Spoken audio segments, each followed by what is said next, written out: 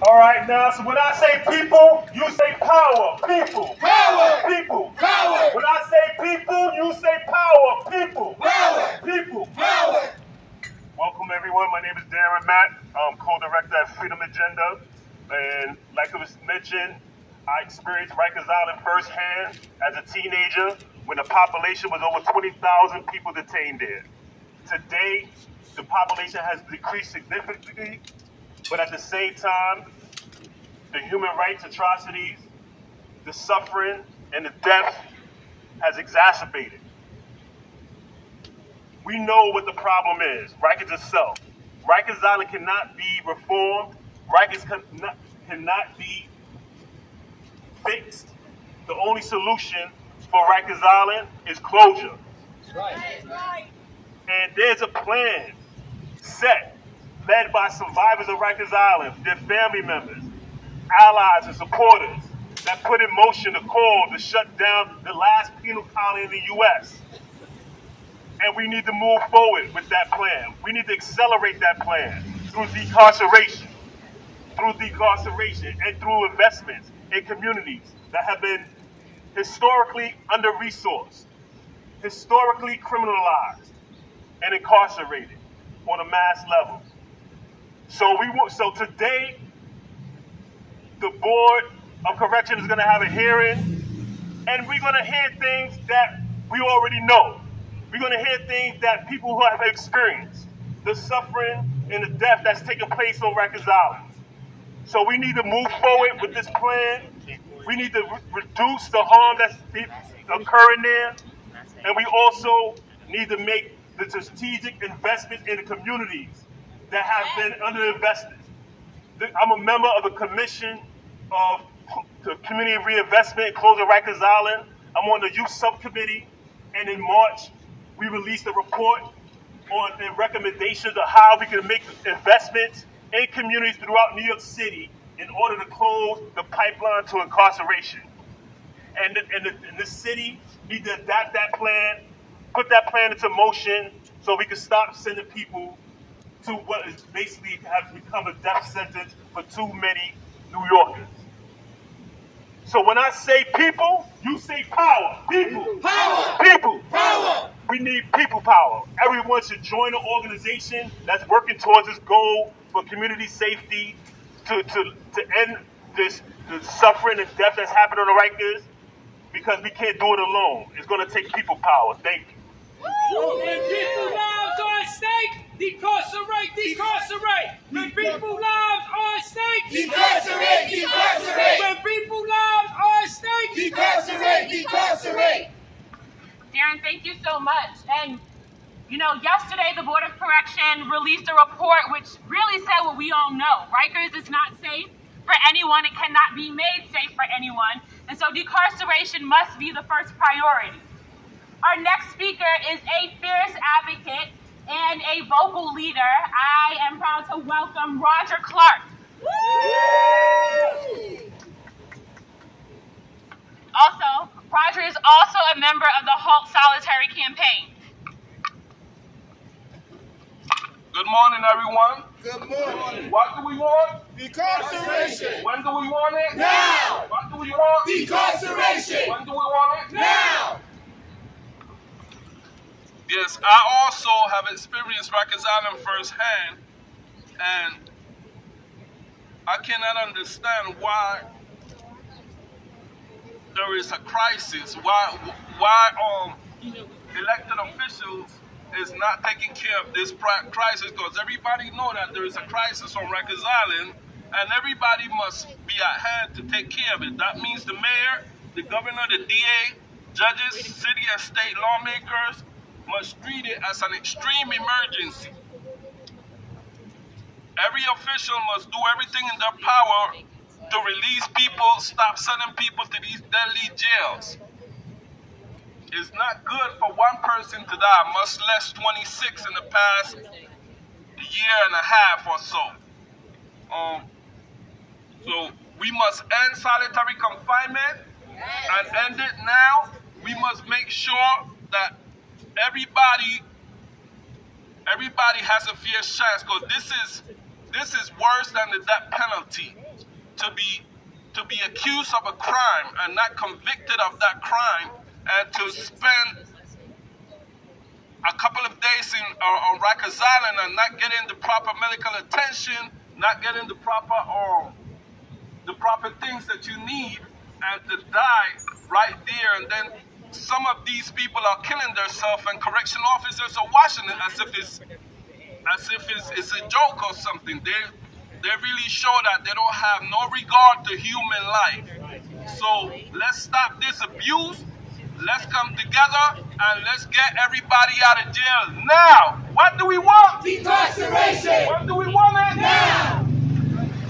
When human rights are under attack, what do we do? Stand up, fight back. When human rights are under attack, what do we do? Stand up, fight back. What do we do? Stand up, fight back. What do we do? Stand up, fight back. Our next speaker is from Freedom Agenda, Nathaniel Evans.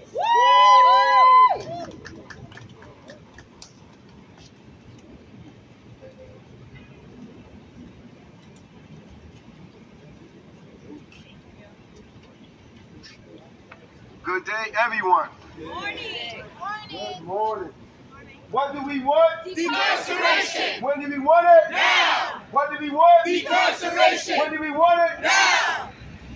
This is clear. We want decarceration now. Rikers Island has destroyed many lives on a physical level, emotional level, mental health levels, and as well as spiritual levels. Has destroyed families, have destroyed communities, and eaten us alive. I actually experienced a friend actually dying in Rikers Island. Y'all know his name, Elijah Muhammad. I knew Elijah Muhammad personally for 2 years straight. I fought for him hard. We went to the courts. We went to different vocational facilities. I had to find him in the streets, feed him, clothe him. He was in mental health court when he actually was sentenced to go to Rikers Island. There was no reason for him to go to Rikers Island because he had a strong history with the mental health courts. And they actually denied it, and they actually failed him. And he actually lost his life. In his 30s, with 3 children, with a family that loved him and supported him. I talked to his aunts, I talked to his uncles in those 2 years to make sure that he get the care that he needed. And he actually died in the system that does not have the death penalty. You need to understand this. Rikers Island does not have the death penalty attached to it. There are no death penalty individuals in Rikers Island. So no one should be dying in Rikers Island. This is a care facility to make sure people get the proper care and the service that they need so they can move forward. This is not a death sentence. We are dying left and right. We're followed into a political agenda. And this political agenda is tearing us up. It is not giving us what we need. You know, people saying that we need, justice in our society. So they use Rikers Island, they use other penal systems to bring forth this justice. But when these individuals come back into our communities, they don't come back with justice. They don't come back with hope. They don't come back with faith. They don't come back with love, and they don't come back with purpose. So what is the point of these systems if they're not coming back with the tools and the resources they need to rebuild their communities and to actually rebuild their families and to find themselves in a place of love and understanding our societies? We have to do better.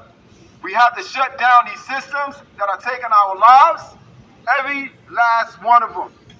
Not one of us should be able to stand, but we're not dealing with the right political politics.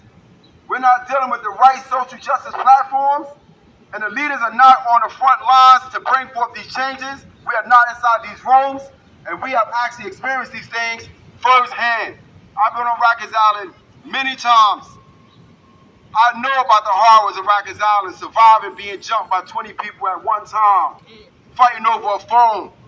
I know about this, not having hot water.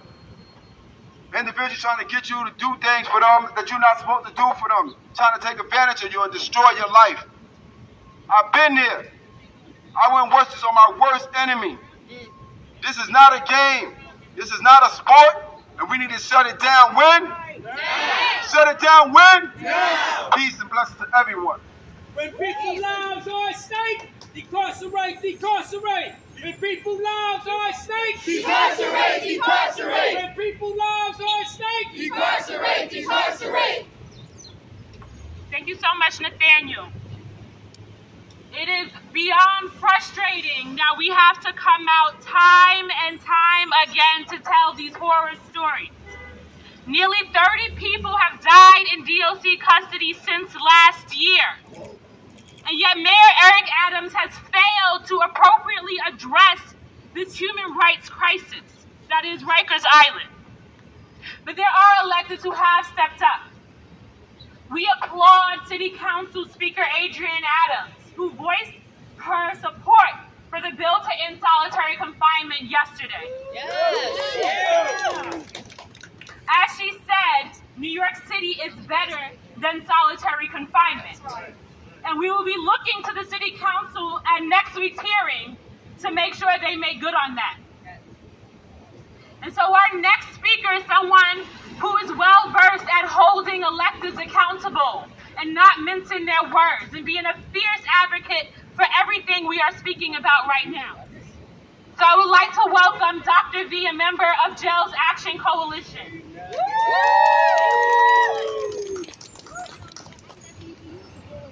Can y'all hear me?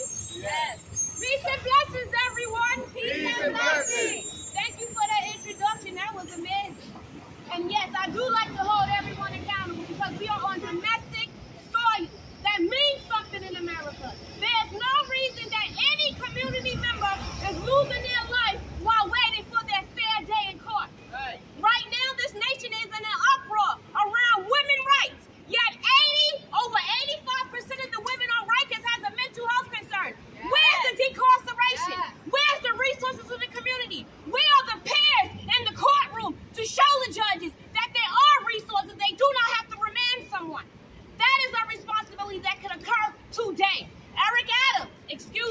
Mayor Eric Adams, step the hell up. You could end solitary by the stroke of your pen. That's Save a life. Darn it. The Board of Corrections, you are not escaping this either. Because how many times have we came before BOC begging for attention, begging for immediate response? And how many lives have been lost since? How many lives have been lost this summer? I told the media earlier, but I'm going to repeat it again. We introduced a bill to end solitary confinement on a Thursday, and the very next Thursday we was back at City Hall because 3 New Yorkers had died. As a mother, I cannot tell my son to obey the officers. You'll have your fair day in court because New York City kills people while they're waiting for their fair day in court. We have a commissioner right now who used to be the federal monitor. That has to mean something. When we say the culture must shift, the culture must shift. We had officers that let someone die this year choking on an orange. They laughed at Khalif Browder on tape. They laughed at Laylene on tape.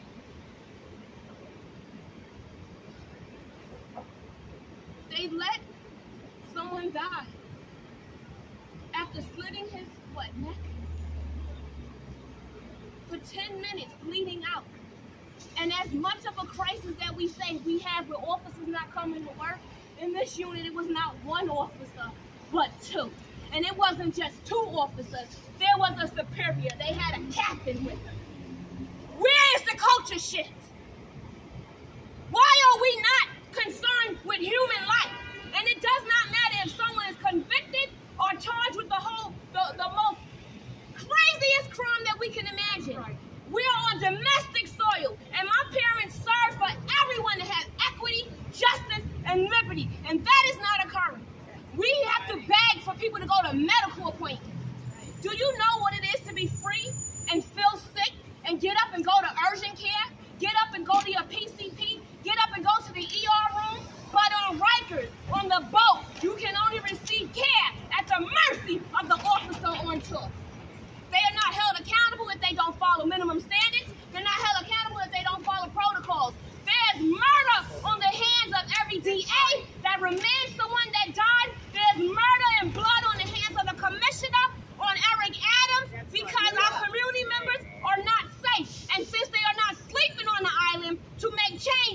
every day, every tour, we're going to be out here in their ass because our lives depend on it. At any given moment, any one of us could be arrested.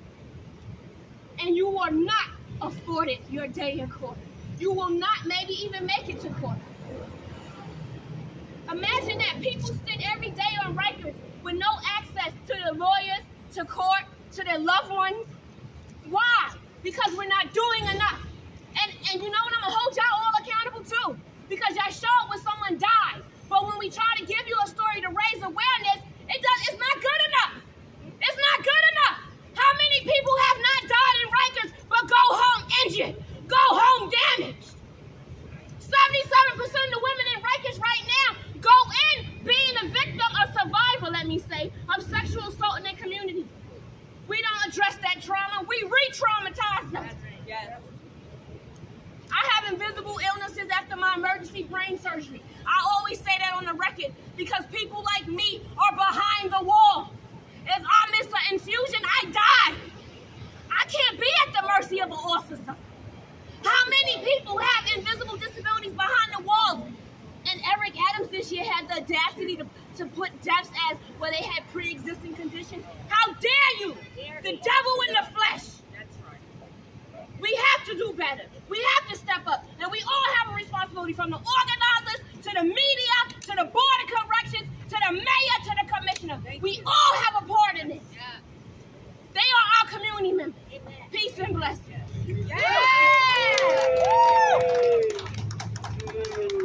What do we want? Decarceration. When do we want it? Now. What do we want? Decarceration. When do we want it? Now.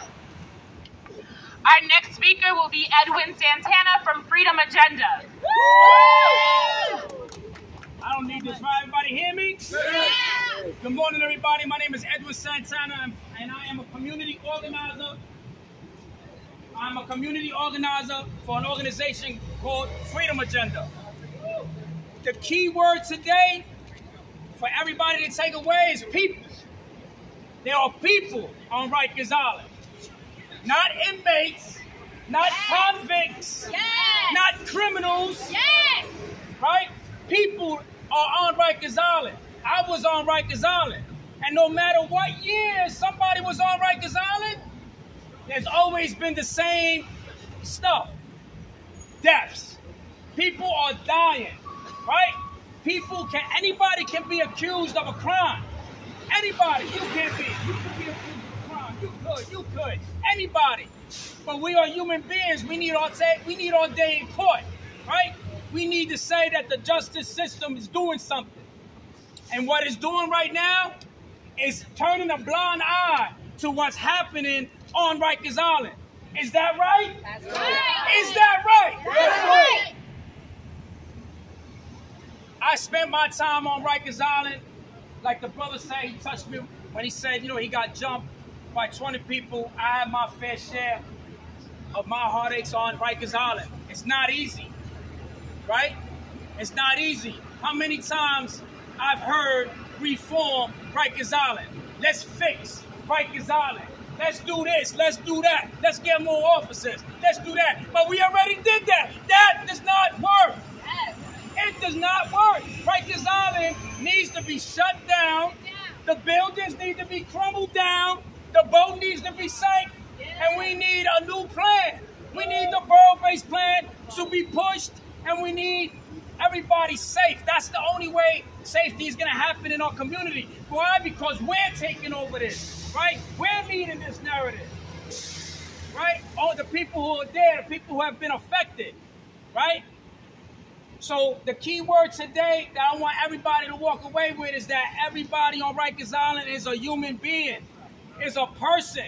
People who are working there, not just the officers. We want to think that just the officers are human beings and everybody else isn't. No, everybody on Rikers Island, the nurses, right? The people who are accused of the crime, who's detained there, they are human beings. They are people. And look, these were people. Deshaun Carter, Emmanuel Sullivan, Annabelle Carrasquillo, Albert Drive. These are all human beings.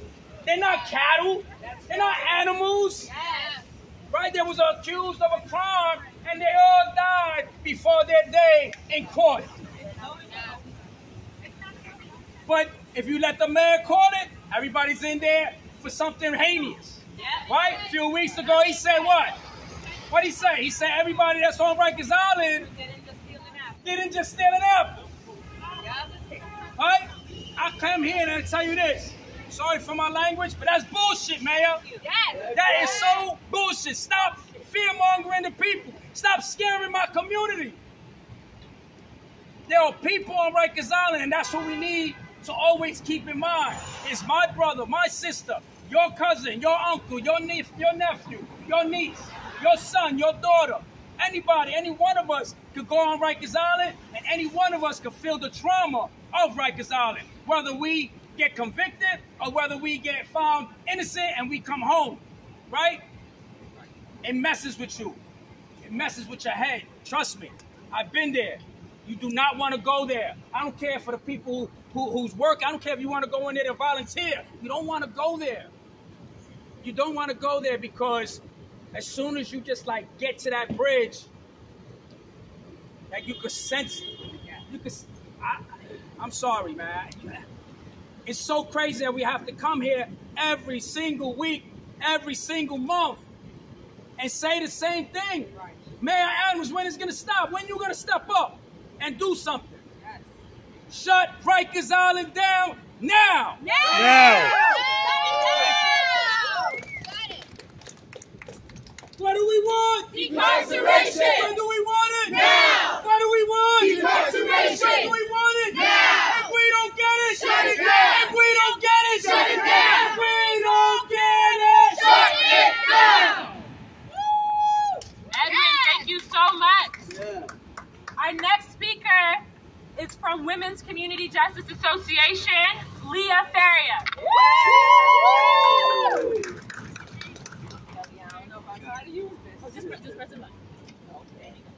Good morning, everyone. Good morning. It's a sad day. We're here to really advocate for our brothers, our sisters, and the gender expansive population behind the walls and the ones that are no longer with us. One death is too many. That's right. Say that again. I spent 3 years on Torture Island. And what happens is that we need to stop playing the blame game. That's right. We need to start being they need to start being accountable because the culture is broken. What we don't need is more incarceration. What we don't need is more deaths. What we do need is reinvestments in our community. What we do need is decarceration.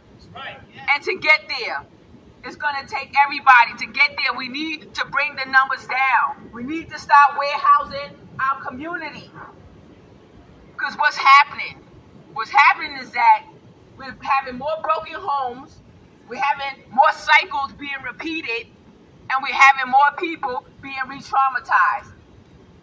Over 25 years ago, I was on Rikers Island, and it's the same conditions as it was 25 years ago. So what does that say? We need to shut it down. Shut it down. The women on Rikers Island are the smallest population on Rikers Island. Why are they going to be the last to be removed? Say it. The women suffer trauma. They're being re-traumatized. That's right. So they need to be removed, and they need to be in an environment where they can receive the services, the healing, and the treatment that they deserve. That's right. Nothing in this world happens without the women. The women are the backbones of our community. Yeah. So we empower our women, we empower our communities. Like they say, it takes a village to raise a child. It takes a community to bring about change. And we have to hold our elected officials accountable. We have to put our foot on their necks the same way they put it on our necks.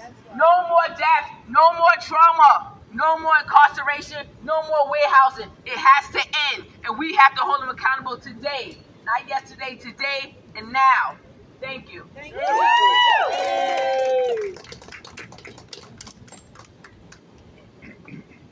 Okay, we are coming to a close because we all need to go in and testify before the Board of Correction. That's right. But our next speaker is Solomon Acevedo, Deputy Public Advocate for the Office of the New York City Public Advocate.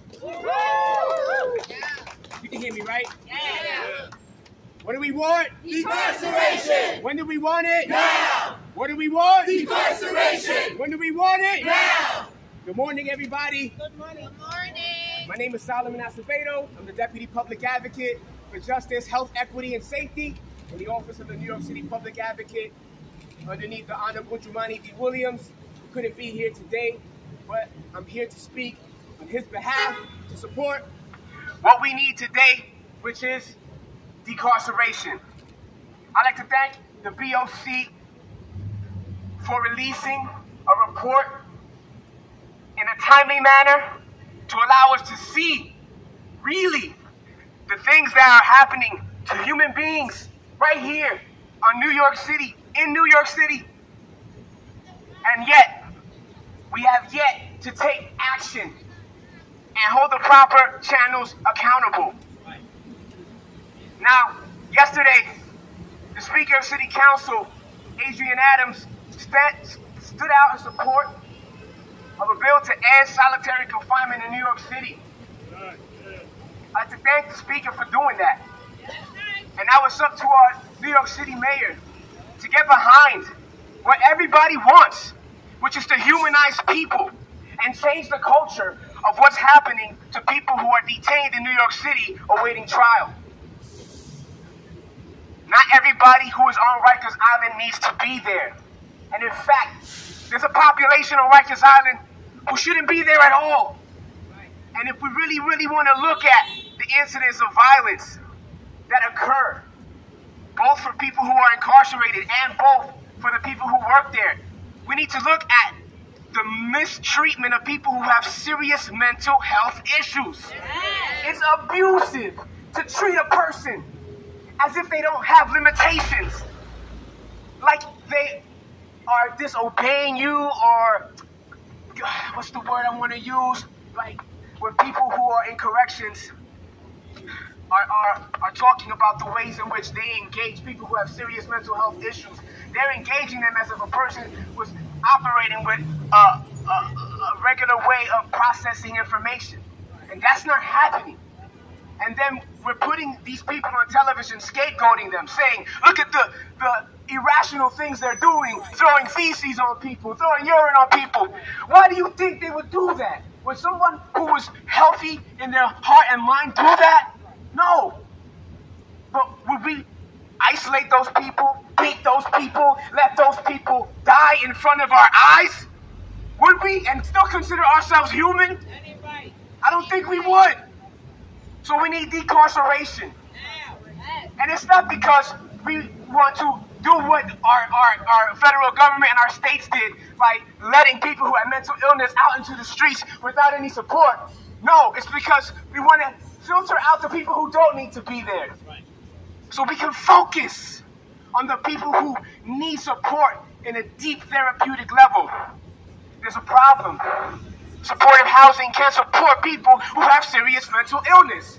So if you people here who don't want new jails in Chinatown want a solution, let's get real therapeutic support for the 1,100 to 1,500 people who are without families and without any kind of agencies to speak on their behalf and no one to support them. And if we want to keep scapegoating these people, and I don't want to call them these people, are harmed, most traumatized New Yorkers, if you want to keep scapegoating them and putting them on camera and use them as an excuse to put more young, innocent black and brown people in jail, then shame on our city, shame on us as human beings if we don't speak up about it and say something about it. So, there's a veto-proof majority for the bill to end solitary confinement in New York City, now made even stronger by our city council speaker. So now, we need the mayor, the commissioner, all these corrections officers who are talking about how traumatizing it is to work there. Well, maybe we should just disband the workforce and start over. Find a way to make those people maybe retire early, get them therapeutic interventions too. Because if we didn't know, law enforcement and domestic violence are intimately linked. We all need healing. These officers don't want to be there either. they're asking for tools of torture to help them cope with their fear. That is a mark of their own trauma. So what do we need? We need to get them out of that environment too. Get everybody out of that environment. So what do we want? Decarceration. When do we want it? Now. What do we want? Decarceration. When do we want it? Now. If we don't get it. Shut it down. If we don't get it. Shut it down. If we don't get it. Shut it down. Thank you, everyone.